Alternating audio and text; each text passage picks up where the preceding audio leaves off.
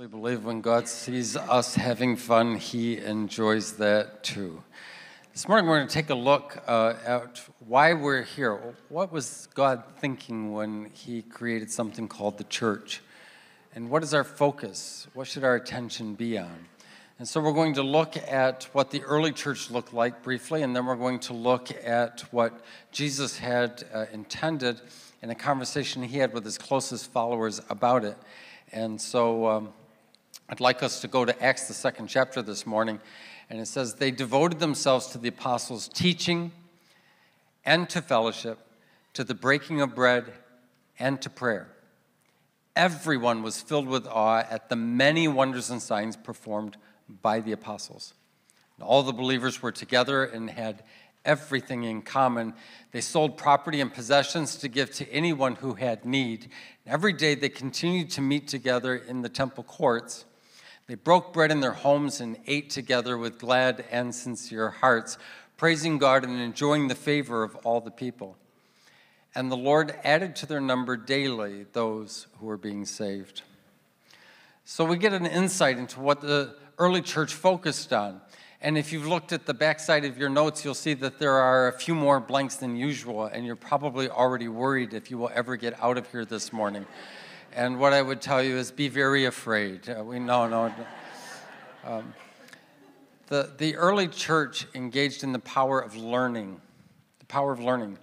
because they didn't assume that they knew it all. One of the things that they realized is that even if something defeats you today because of something that you can learn, tomorrow can be a very different outcome.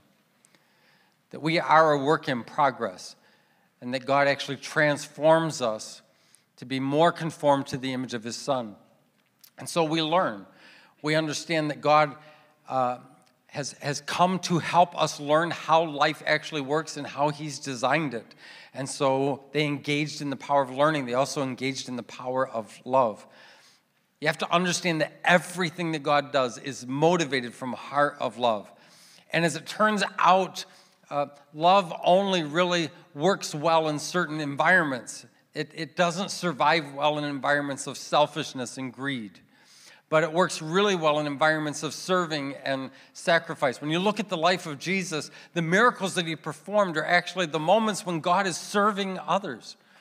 And when you see Christ on the cross, you see the sacrifice that God is willing to make. And as a result of the demonstration of his power and his sacrifice, we know that God loves us. So that engaging in the power of love, very, very influential. And then it's also the power of prayer. That every single person has the privilege of talking to the most powerful and most loving being in all the universe. And when you have conversations like that, it's like the resources of heaven are able to invade our world. And people who have those conversations begin to discover that anything is possible. And then there's the power of worship. It said that they were filled with awe. They all were amazed and filled with awe at what God was doing among them. And that caused them to release worship. It would say later on in that same passage that they engaged in praise. Worship is an expression of awe, and it's an acknowledgement of the character of God. And here's our challenge. Sometimes we equate the difficulties of our life and we think it illustrates a deficiency in the character of God. That because my life is hard, maybe God is not good. And God never promised us that our days would have no pain or no difficulty or no burdens to bear. He just simply promised that no matter what, he would never, ever, ever abandon us to all of those things, but rather he would walk with us through those things. And every one of those things is a temporary thing, that they will not last forever. So there's the power of worship, and then there's the power of unity. That there's this idea that, you've heard the expression, right? Divide and conquer. It's a well-known idiom in our world is that if you are able to bring division to people, then they're easier to conquer. So Jesus brings to us the power of unity, which means that when we have problems, he will share wisdom so that we can solve them. And when we have conflict, he will help us engage in conversations so that we can resolve them. Unity is not all about having the same preference. Let's just check this morning. How many here like sushi? How many here do not like sushi? I've tried it, and I'm not saying you shouldn't eat it, but it is not for me. And I don't like tofu either. I tried it. If you ever see me eating tofu, it will be an indication to you how close to starvation I actually am at that moment. And I had it at a really good restaurant, so if it was ever going to taste good, it had to be there. Good to me.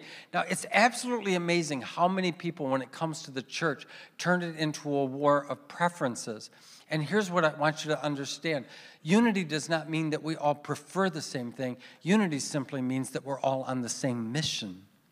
Of course, our staff got together for lunch this last week, and so somebody started the question, what are your 5 favorite music albums, and who's your favorite artist? And I did not know 80% of the people they were talking about. I've never heard of them. For a half a minute, I thought they were talking in tongues, and I was waiting for the interpretation. And if I told them who I liked, which I couldn't think of anybody right then because I was so distracted by the fact that I am clearly out of the loop, if I told them who it was that I liked, they probably would have never heard of them. It's just, so who's right? And the answer is it's not a right or wrong thing. It's just a preference thing. The church in India doesn't look like the church in China, doesn't look like the church in Africa, doesn't look like the church in Europe, doesn't look like the church in the United States. That as soon as we turn what church should be in terms of our preference, we take it off mission. And this is not about preference, it's about mission. And so they engaged in the power of unity, and they engaged in the power of generosity. Because nothing in our world, including us, is changed by selfishness or greed. Our world can actually be transformed by generosity. When we share, it shows that we trust God. And when we share, it discloses our heart to other people. It's an incredibly powerful thing, the power of generosity and the power of consistency. They determined that they would meet regularly with each other. They understood the kinds of things that can happen when in us and to us when we become isolated and dislocated from one another. And we can become very discouraged. And then they also engaged in the power of joyfulness. The church was known as a happy place. Wouldn't that be great if that was the church's reputation today in our world? We were known for being a happy place. It said they had glad and sincere hearts. When they would see you walk into the room, their automatic response was a smile, not an eye roll. And they were glad to see you. And they understood something. They understood that when they came together, we could learn from each other, and we could receive from each other, and we could encourage each other. And here's the thing. Some of us might wake up on a morning and go, I'm actually in good shape. I feel pretty encouraged today. I think I'll just skip out of church. I don't need to be there. I'm good. And what I would tell you is come, because there are lots of people who aren't encouraged, and you can share some of that encouragement with them. And then maybe you're the kind of person who wakes up in the morning and says, I just feel so discouraged. I don't want to go and rain on anybody else's parade. I don't want to bring them down. And I would just say, come into the room, because there are other people who are encouraged, and they've come to share that encouragement with you. It's a very powerful thing when we're known for our joyfulness. And this produced 2 things. When they engaged in the power of all these things, it produced 2 things. And the first is they had favor with others. The Bible said they actually had favor with all the people. Now, there were certainly institutions that didn't like Christianity. The government was intimidated by it, and other religious systems were suspicious of it. But people themselves had a good opinion of the church because they engaged in the power of all of these things, and it produced a growing family. You have to realize that the meeting spaces for Christians in those days was smaller than what we have right now. On the day of Pentecost, that room that they gathered in was full and had less people than we have in this room right now. And we're told that on the first day of the church that over 3,000 people found their way to the grace of God and placed their faith in the Son of God. And so the church grew exponentially on that very first day, and it continued to grow every day after. And it created all kinds of logistical challenges and nightmares for people to be able to continue to meet. But this is what's fascinating. There's a phrase that they used to describe that growth. And I think it's really powerful for us to hear. It said they considered it as the Lord adding to the church. Their identity wasn't threatened by different people coming in. Their identity was actually revealed by different people coming in. And they actually considered every person coming to faith and grace, they considered that to be someone that God brought to them. And so the Lord added daily to the church those who were being saved. It brings us to this passage of Scripture in Matthew 16, where Jesus actually identifies what he's going to do with this institution called the church. And when Jesus came to the region of Caesarea Philippi, he asked his disciples, "Who do people say the Son of Man is?" And they replied, "Some say John the Baptist, some say Elijah, still others Jeremiah or one of the prophets." I think that's really interesting because Jesus is asking if they have been paying attention to what other people think about him who are not yet believers. That's not a question you would expect Jesus to ask, and it's not one that's commonly asked today. But what do you say, he asks. Who do you say that I am? Now he narrows it to get to their opinion. And Simon Peter answered, you have to love Peter. Peter was the guy who wasn't afraid to look like an idiot.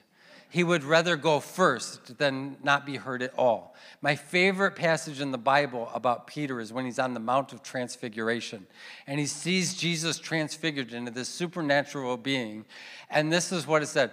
Peter did not know what to say, so he said. That's Peter. He's never without words. You can't catch that guy in a silent moment. Everyone else is quiet. He speaks up, but every once in a while, he gets it exactly right. And he says, you are the Messiah. You're the Christ. You're the Son of the living God. And Jesus replied, blessed are you, Simon, son of Jonah, for this was not revealed to you by flesh and blood. You didn't learn this from other people, but by my Father in heaven. And I tell you that you are Peter, and on this rock I will build my church, and the gates of Hades, or the gates of hell, will not overcome it. It's a great passage, and what we see here, what this teaches us to begin with, is that Jesus is actually the owner and the builder of the church. Jesus is the owner and the builder of the church. It wasn't some people's idea on what to do with groups. It wasn't an idea that some men had so that they could increase their importance and access resources and control other people's behavior. That was not what it was about at all. To be sure, in Christian history, there have been some people who found their way into leadership with those designs, but that's not what the church was about, and that's not the way it is everywhere. Jesus understood that he was building something that was to relay and display the heart of his Father. So the leaders of our church actually do not consider that we own this church. We don't think we own this thing. We were doing a children's event in the summer, and there was one little boy whose behavior had gotten to the point that he got some one-on-one time with me. That should tell you something, okay? And so he had behaved in such a way that he'd gone through multiple helpers and multiple teachers, and they didn't know what to do, and so they called me in as though, like, I'm the guru on children who don't want to be here. And so I took him outside, and we sat down on the front step, and he looked at me, and this is what he said. He said, who owns this stupid church? And I just looked at him and said, excuse me? He said, who owns this stupid church? And I said, yeah, we don't use the word stupid here. And he said, well, who owns this stupid church? And I said, yeah, we still don't use that word. And if you want an answer to your question, you have to take that word out. And he says, okay, who owns this church? It's hard to be smarter than a kid. You just can't be. And I explained to him that it isn't owned by a person. That all through the world, in communities of every generation, every continent, every tribe, every kindred, every tongue, that God has raised up people so that they could come to learn more of his love and his grace. We don't own this thing. We're stewards of the things and the people that God cares a lot about. And just like if you entrusted something valuable or entrusted one of your kids to someone, you would want them to take the very best care because they would recognize how important that is to you. And that's what the church is in the world today. God raises up leaders not to own something, but to take care of the things that God loves so much and the people that God loves so much. So Jesus is the owner, and he is the builder of the church. And Jesus actually began his question with a teaching, which I mentioned earlier. He says, what does the culture around you say about me? And they knew the answer, which means they had been having conversations that, quite honestly, a lot of religious people try to avoid. And then he narrows the field and he says, what do you think about me? Who do you say that I am? And it's not because Jesus is an insecure leader and he needs to know that they're supporting and that they're loyal to him. That's not why he asked the question. God understands something very powerful, and we should understand it too. And that is that the things that we believe determine the actions that we take.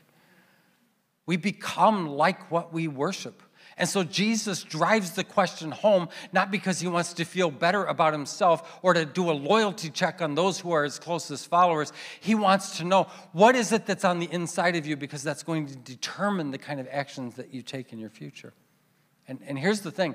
I've seen people who have done something that was different than what they've said, but I've never met the person who's taken an action that was different from what they actually believe. People are incredibly consistent in that regard. When they do something, it's because they believe something.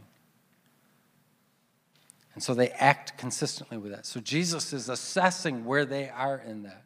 And this is what is surprising to us. Why does he go that route? And it's because of this very simple truth. The key to discovering who you are is to learn who God is.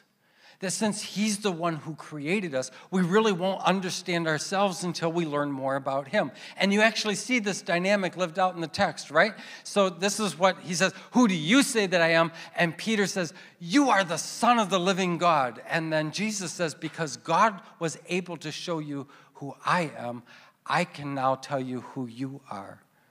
The same God who showed Peter who Jesus was showed Jesus who Peter really is. And you, Peter, are a rock. You're a solid guy.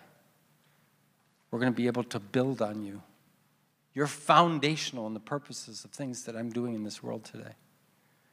And this is why it's so important. The more we learn about God, the more we discover who he has created us to be. So the voices in our culture may have very varying opinions about who Jesus is. And quite honestly, I would say overall the church in general is not held in the highest regard. But I would say that happens when we get distracted from our mission, when we turn things into preference wars. The world doesn't have much of a favorable opinion of us. But when we begin to lean into and focus on the things that Jesus said were important, it makes all the difference in the world. Then he shows us a picture, and we're honestly not often prepared for this picture. It's not how we talk about church in religious circles, but he says the church is actually an invasion force on a rescue mission. We're an invasion force on a rescue mission. I met a young man a couple of weeks ago who serves in special forces for the Army, and he's highly trained, and he goes on missions solo for up to 1 to 2 weeks at a time in a part of the world that none of us would ever want to be, and his life is in jeopardy. And I don't know what he's responsible to take care of, though I can imagine. And he's not allowed to tell us where he's been or what he has done. But when he goes on a mission, he understands his mission. So what do you think our mission is? And what we are is we're an invasion force on a rescue mission. Jesus describes it this way. He tells us that the gates of hell will not be able to overcome or prevail against the church. Now, this is a really interesting thing because most of us see the church as the one who has gates, and we're trying to keep the evil and the darkness out. We gather in rooms like this, and we try to huddle together and hope that there's some kind of dark part of our culture doesn't lay hold and make claim on us and turn us into something we don't want to be. And so we become very huddled up.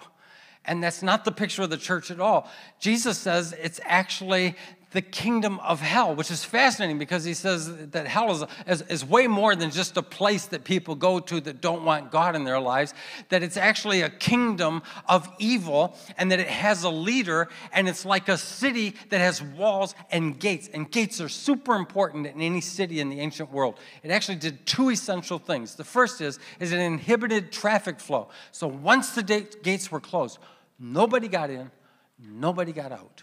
You'd have to wait till the next morning. So once the gates were closed, no one could get in, no one could get out. The second thing about gates is that in the ancient world, that's where all the leaders of the city and the respected elders of the city would gather, and they would make their plans and their strategic developments for the health and the well-being of the city. So they may get together and decide that we need to increase our agricultural capacity, and so there's some fields over here, and we can marshal some resources to get those developed. Or maybe they were aware that there was an enemy nearby, and so they would gather together and make plans to make sure their walls were reinforced and that their men were trained for military combat and that the weapons were available. This is where all the strategies and all the plans and all the things that they were going to undertake were considered, discussed, and decided was at the city gates. And this is what Jesus is saying. He's saying hell is like a city that has gates, and when it closes its doors, people can't get out. And that at those gates, the leaders of this evil kingdom have plans and strategies and devices to keep people forever bound inside that city. That when a person feels hopeless, you don't get hopeless by accident. That there's been a strategy to get you to that place. When you're struggling with addiction, people are not addicted by accident. That there's a strategy to try to get you to that place so that you feel like you have no options to exercise except to continue to use something that medicates yourself, or confusion where people can't think their way through and they can't see their way forward, or fear that absolutely paralyzes them so that they feel like they have no options to exercise, or loneliness where you feel completely isolated and disconnected from so many people. And hell, please hear me, hell has a strategy to get every single one of us in a place like that, and when we're there, it will try to close those gates so that we are forever stuck in that place. That's what hell wants to do to us today. And this is what Jesus says. He says that the church is actually going to assail those gates, and it's going to pummel those gates, and it's going to rattle those gates until they are torn off the hinges, so that people who are living in that kind of discouragement and isolation and fear can actually be brought out and be rescued. That's the role and the position of the church in the world today. That's why we're here. Now, when we think about it, we think, oh, well, I'm so limited. I've got limited resources. I have limited intellect. I have limited experience, and all of those things are true. And please hear this. God is not limited by our limitations. God is still God. And if we are, so how do we shake the gates of hell? How do we actually do this? Every time you pray for God to intervene in a situation, the gates of hell shake. Every time you share your faith and your story of grace with somebody, the gates of hell begin to shake. Every time you act in generous and kind ways, the gates of hell begin to shake. Every time you lift your voice in worship and praise to God, the gates of hell begin to shake. And the church is responsible to keep shaking those gates, and this is Jesus' promise to us. If we keep doing that, those gates will never be able to prevail against the church. They're going to collapse, and people are still going to find their way into grace and to faith. That's what we're called to do. So in our culture, of course, there are people who struggle with all kinds of things, and they feel bound up by them and burdened under them, and they don't know how they're going to survive it. And when they think about coming into rooms like this, they often imagine that when they get here, they can't meet our standards, and so they expect to find rejection instead of finding a sanctuary. In case you don't know what the word sanctuary means, it means a safe place. They're afraid. You can look at homes in our community where the lawns are very well mowed and the gardens look very nice and everything is well taken care of, but you can't tell on the outside what's happening on the inside, and there are families that are being shredded and torn apart. And when they think about coming into rooms like this, they don't imagine that they will be accepted. They imagine they will be rejected, and they imagine that what they will find is judgment instead of finding a sanctuary. The church has to be a place where people discover that the arms of God are reaching out to them. And they can discover that God has actually already done something to address their sin issues. And that their broken hearts can be healed. And that the fact that they can't imagine a day when they will ever laugh again doesn't mean that it will never happen. And just because they're isolated doesn't mean that they can't find a friend. There has to be a place in our world where shame meets grace. And this has to be a place like that. That's why we're here. This is what we do. Let's bow our heads this morning.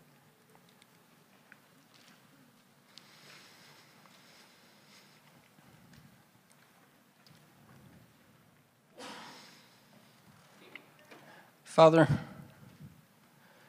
help us. On our own, we never feel strong enough.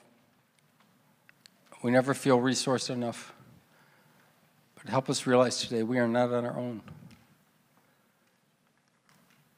That you have come to assist us in this invasion and rescue mission. And that people can find a safe place. They can receive your grace. And their lives can be forever transformed because of it. We thank you for that today in Jesus' name. Amen. Would you stand with me this morning?